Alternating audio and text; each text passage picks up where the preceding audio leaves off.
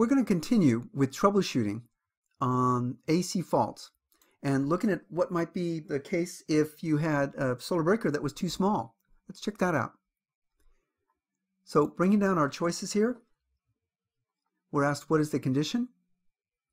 Looking at the display, we see a typical AC fault problem here. No display indicated and no power production lights and no lights on at all. So no AC power.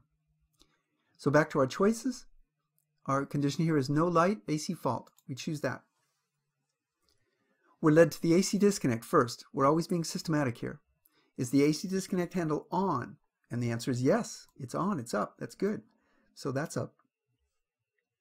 Then we open the service panel door and we take a look. Is the solar breaker tripped? And indeed, it is. You see that it's off down to the right. So that breaker is tripped off to the right. So the answer is yes, it's tripped. Okay, there's a problem.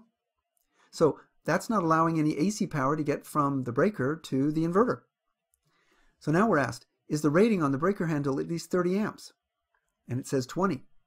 Let's click on the More Info button here to get more information about this step.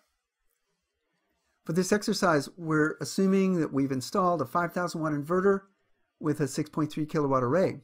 But a 5,000 watt inverter divided by 240 volts AC, and then multiply that by the 1.25 electrical code safety factor, gives 26 amps, which should be rounded up to the next standard size of 30.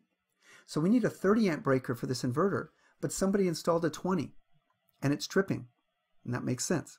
So there's the problem. Okay, so we say, is the breaker handle at least 30 amps? And the answer is no.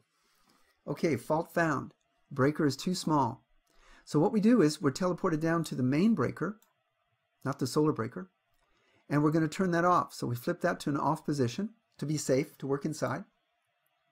We're brought back up to the top to look at the solar breaker, and we're told replace the solar breaker with a 30 amp breaker and touch the breaker to do that. So we're going to touch the breaker, and that brings up this instruction that says solar breaker replace. I want to do that action, so I click on replace.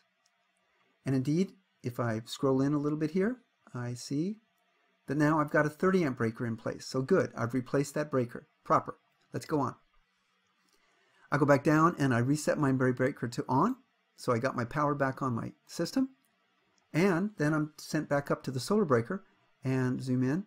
I'm asked to reset that solar breaker back on. So I turn that on. And now I have power being sent to my system. And just to check it out, if I go over here to the lower right to my teleport locations, I click on that.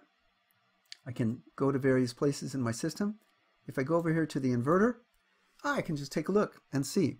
My display shows now I've got my full power of my system and I've got my solid green light indicating that I'm producing and exporting power. So I have indeed solved the problem by replacing a breaker that was too small with one that's adequate and that won't trip.